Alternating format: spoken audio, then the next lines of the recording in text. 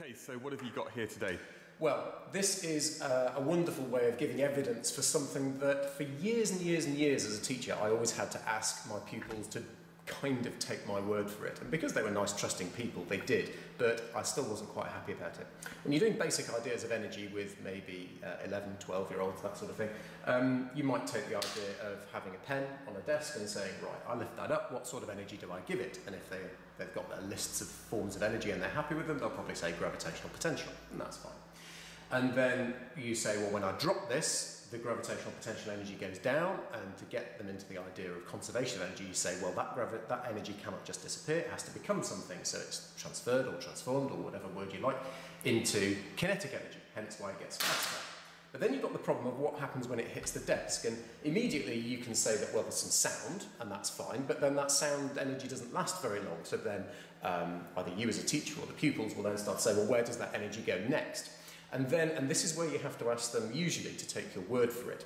You have to say, well, that just ends up making the particles in the room vibrate a little bit faster, so it makes the room warmer. And most pupils tend to be happy taking people's word for that, but it should lodge some questions in the back of the mind, shouldn't it? This idea that makes things warmer. Really? Really? I mean, even with an infrared camera, one of the things you might try doing if you get an infrared camera as a teacher is try to film something like that and see if you can actually spot any heat. And unless your infrared camera is very, very good, or you're dropping something very, very heavy, you're not going to notice anything. So it starts to become quite difficult to get some evidence for it, which is where an enormous pair of steel ball bearings. So where do you get those from? Where can you buy there are a those? number of websites that can do them. They're easily available. You don't need to be. They don't seem to be terribly bothered about who they sell to. These are 50mm hardened steel ball bearings. Goodness only knows what sort of bearings they're used in, turbines or something like that, I should imagine. They're just an identical pair, 50mm in diameter, and these are, last time I checked, I think of the region of about 20 or 30 pounds each. So they're not massively cheap, but if you look after them, they'll last absolutely forever. Now, when you smack these together, and the reason why this only really works with ball bearings is that ball bearings, of course, for their usual job, are machined to be incredibly, in fact, if I put it there over the paper perhaps, machined to be really nicely spherical to the point where their area of contact when you touch them is very, very small, and that's crucial. So when you take these ball bearings and hit them together nice and hard, just like the pen hitting the desk, you've got the obvious sound, but then you've also got the heat being created by being transferred into heat from the kinetic energy. You've got that happening in a very, very small area, which means that it's quite concentrated.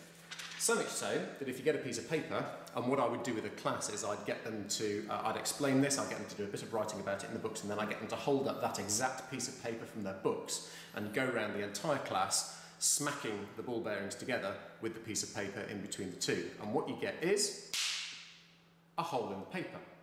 Now, at first, the cynics in your class might be thinking, oh yeah, but you've just knocked a hole in the piece of paper. It's like a tear, it's like a rip. That's not really heat burning a hole in the piece of paper, which is in fact what it is. And you can say, well, possibly, the one thing that won't come across on the video until we get smell-o-vision is that if you do that and then get them to immediately sniff it, they will be able to smell the characteristic smell of burning paper. It does smell slightly burnt, actually. You can sort of definitely kind of notice that. If you're really lucky, I think it might almost have happened on the second one, actually. If you're really lucky and look really closely, sometimes you do even get the very slightest amount of brown scorching on the paper. I think we can just about see that on here, yeah. It tends to be about maybe 1 in 10, 1 in 20, so I wouldn't go around encouraging my pupils to look for that. But if it happens, it's a nice bonus to convince them that it is actually burnt. So you are definitely burning a hole in the piece of paper. You're not ripping it, you're not tearing it. And again, this is going to work for the different ways of teaching about energy. So we're taking like the thermal store from the potential store to the kinetic store to the thermal store, or I guess that the older way, which is still taught at A level at times, is about kinetic energy and heat energy. Absolutely, so, yeah, it works both ways around. But never again should you need to ask pupils to take your word for it that does actually make the pen and the desk and the air hotter. You've got some decent evidence that it does.